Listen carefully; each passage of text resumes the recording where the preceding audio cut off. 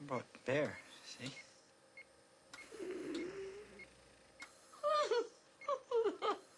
Maybe you better take her out.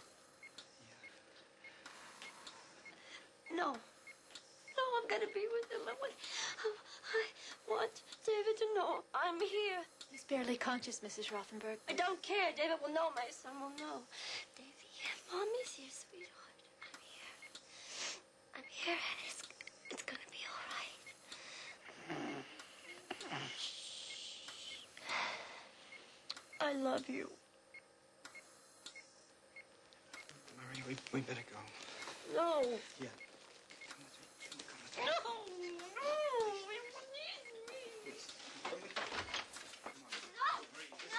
Why did you pull me out of... Let them do their job, Marie. It's the bandages.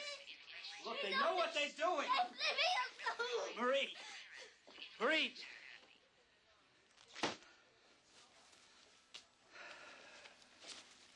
Some coffee? Yeah, come on. I'll get you some coffee.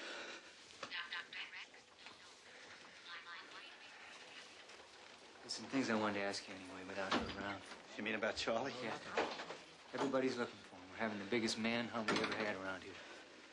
Can you give us any kind of a lead? He's weak. In his mind, he thinks everyone's out to get him. Does he have any friends? Not that I know of. Maybe some prison buddies. He's an ex-con? Oh, yeah. Old Charlie's got quite a record. Even the FBI was after him. Did she know about that? Not till after they were married. They were together a few years. She found out he was stealing. She threw him out. How's her financial situation? Not good. Well, we started a fund at the department for David. We're jammed with calls. Yeah, watch it. It's hot.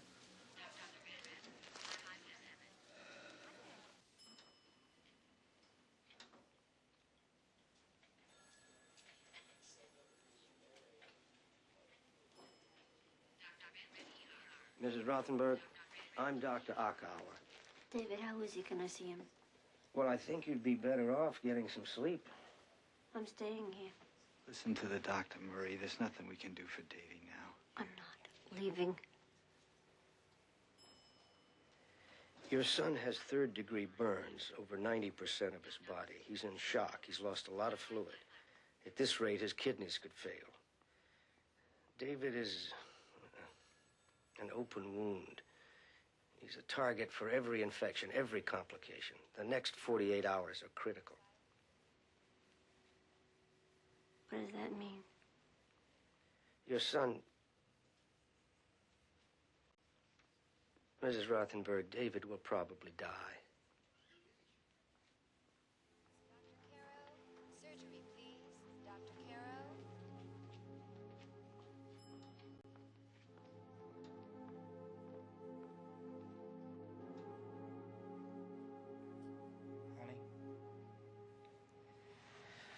Honey, come to bed. Charles is out there. Somewhere. Should have listened to you when you had a feeling something was wrong. What do you want me to say? I don't know.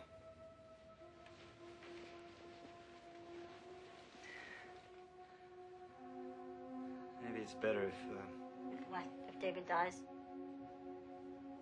he does make it. What kind of life is he going to have? Isn't fair to him. All the scarring, the disfiguring. I don't want to hear any more of this. We have to talk about it, Marie. We have to think about what kind of future David's going to have. I don't care about that. David's life is now, tonight. If they can pull him through. You have to face reality, Marie. No. You know what lies ahead for David if he lives. You know he'll never have a normal life. I don't want to hear any more of this. You're his mother. Is this what you want for him? Yeah, that's what I want for him.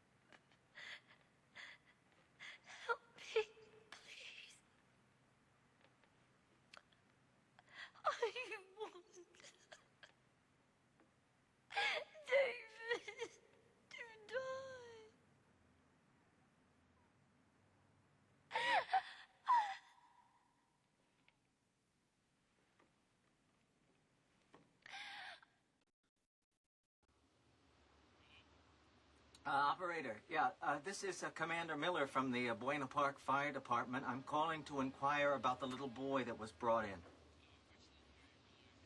Yeah, the one from the fire. No, I can't hold on. I just want to find out how David is. Well, can't you tell me? I already said I'm from the fire department. Damn you! Hello? Hello? He calls back. Keep him talking as long as you can. Don't let him talk to anybody else. I don't want him to know how or where David is.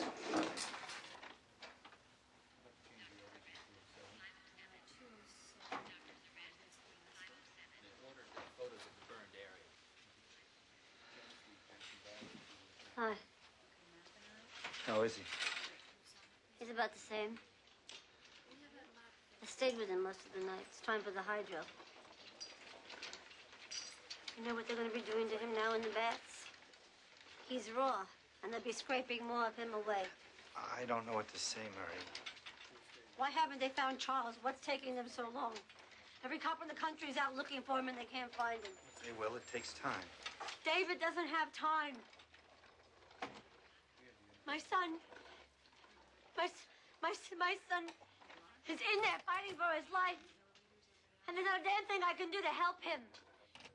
He's so little, he's so helpless. I want to hold him so bad to tell him it's going to be all right, and I can't. There's no place to touch him. His body's burned away. His face is gone. My baby's gone. I want my baby.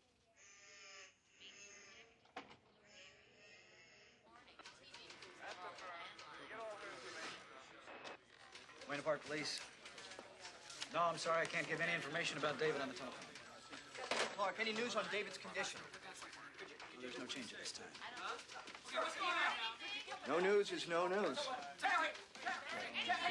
Officer Branham, is there an update on Not at David? this time. Any news on the whereabouts of David's father? Not at this time. When will we see David tonight? I understand how you feel, Charlie. Is David in a lot of pain? Tomorrow morning. Is he in a lot of pain? We know you love your son. We all know you've been through a lot. Don't you think you ought to come in? Give yourself a break, buddy. Come in for David.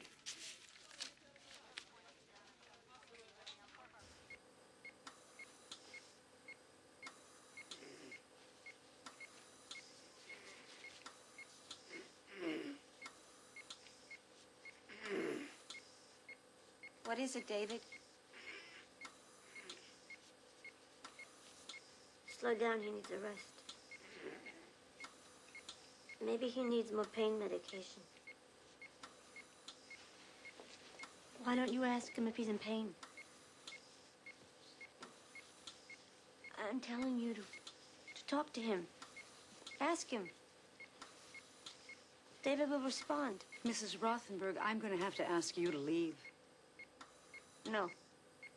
No, you can't treat my son this way.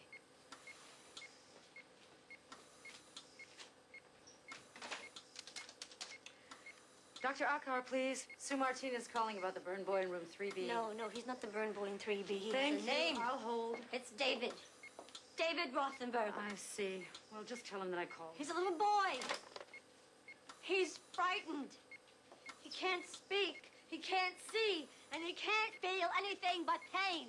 Until my son can speak for himself again. Until David can see again. I am his voice. I am his eyes.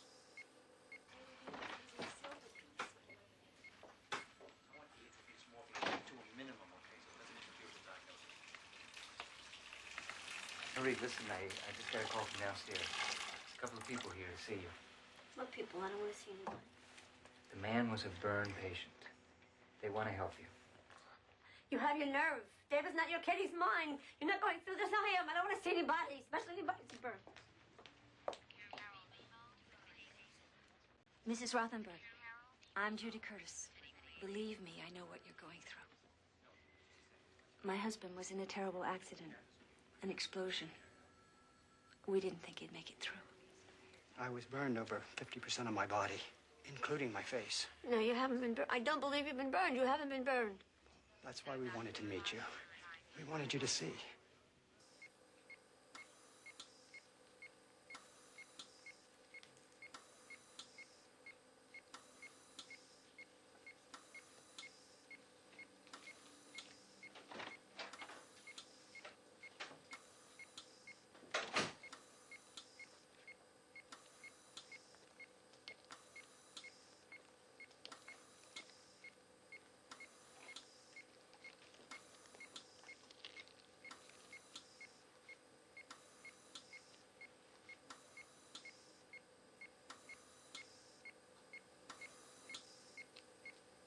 Surely there's been a major break in a case that police have been waiting and waiting for. A New York man accused of setting his son on fire in a Buena Park motel room appeared relieved today after officers arrested him at a San Francisco YMCA.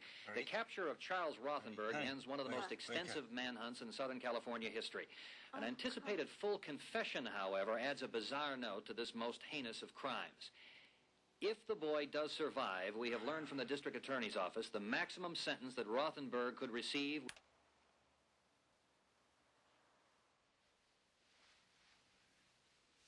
Telephone, please, Dr. Klein. Dr. Caro, surgeon.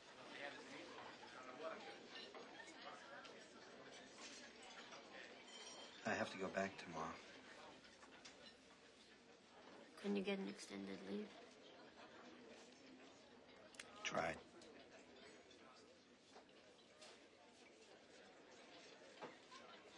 I need you to stay with me. Honey, I've been gone 3 weeks already, and I'll be here for the sentence. You don't have to go right back. You just can't deal with all this. You can't even look at David. Can't stand seeing him like this. What do you see when you look at him?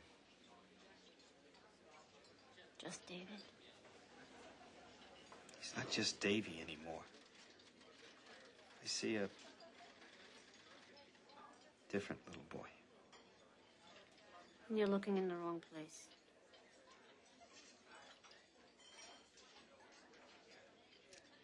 I wish I could change the way I feel. So do I.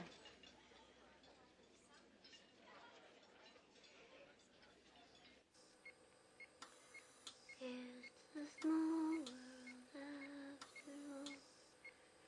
It's a small world after all. It's a small world after all. It's a small, small world.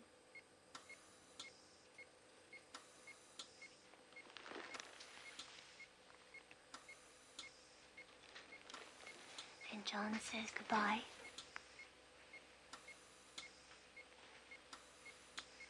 He tried to see you before he left, but you were sleeping. So, I guess it is really just the two of us now. He loves you, David. I love you.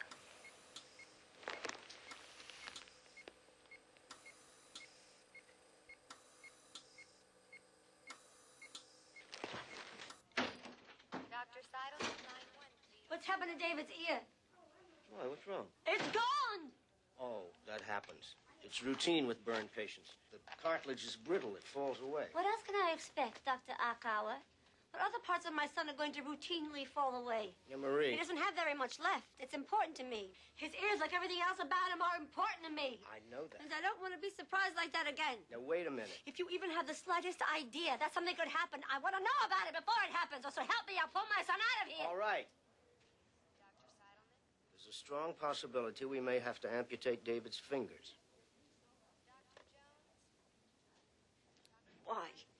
Because they're dead, and if we don't remove them, it will increase the risk of infection. But we're planning to continue the grafts in a day or so. He has no skin. He still has a small patch of skin left under his arm.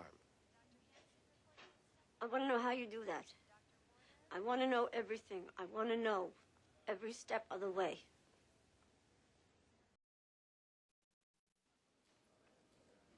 You never committed a burglary or did any damage to Luch House?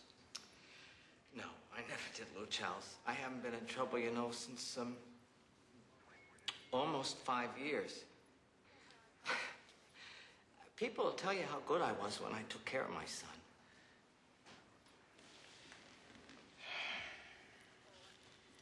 Did you have it in mind at that time to leave David there to sleep by himself? No, I was there with him. But just to leave him there for a nap or a little sleep? No, David never leaves. He never leaves me. He left you the night you set the fire.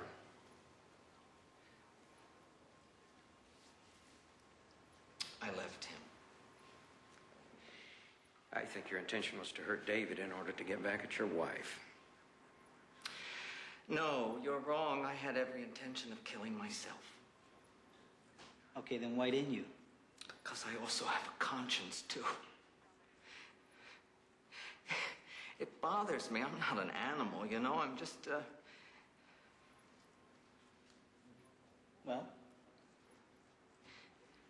It was confusing to me, you know? I don't think you wanted to do yourself in as much as you wanted to do David in. Is that right?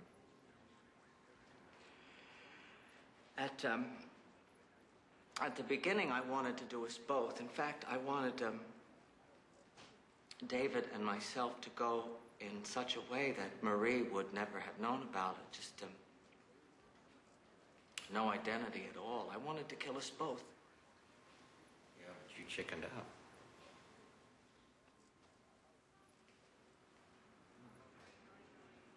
Yeah.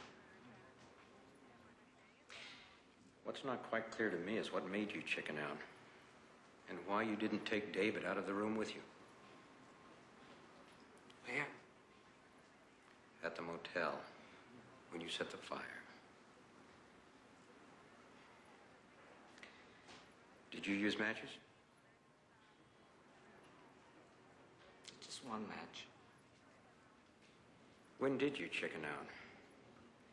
When you threw the match? Like, I'm telling you, I just can't get into it all. It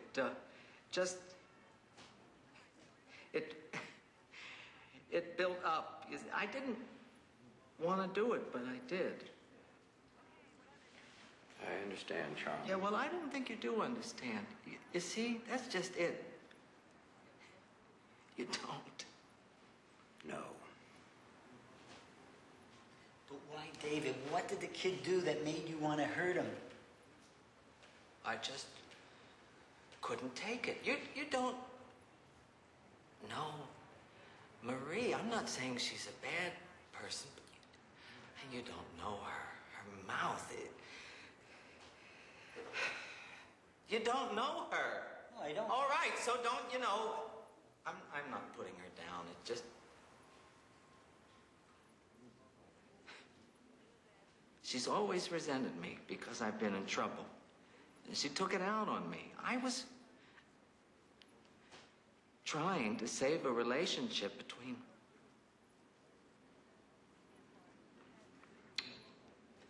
some communication between his mother and myself. I tried for almost 3 years. Things that she has said and have done to me in those last 3 years have not exactly been very nice. You know, I am a very patient person. I fought every day, every minute to keep my relationship with my kid.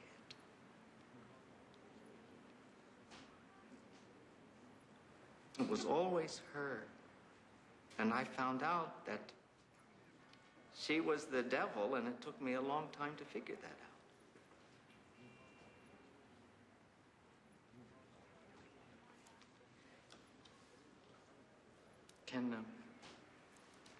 Can you do me a favor and just keep me posted on how David's doing, you know? If there's an improvement or whatever. I'd like to know.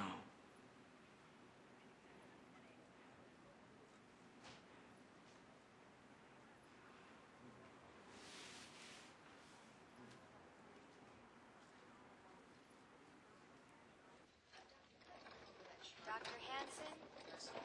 Dr. Hansen, report to obstetrics, please. Dr. Warner, one radiologist. What happened? What's happened? Take it easy, Marie. Nothing to worry about. What is it? Come on, see for yourself.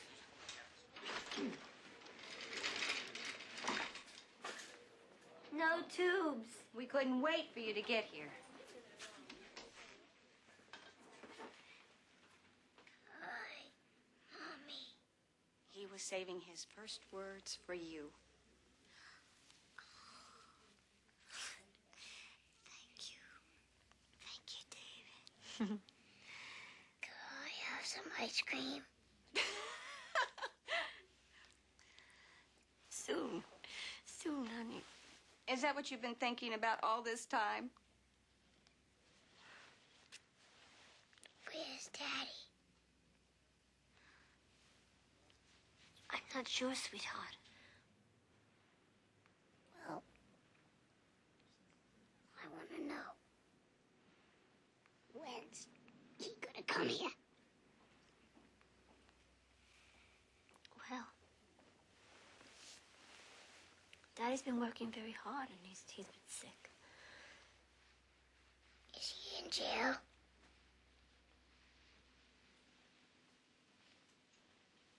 Why do you ask?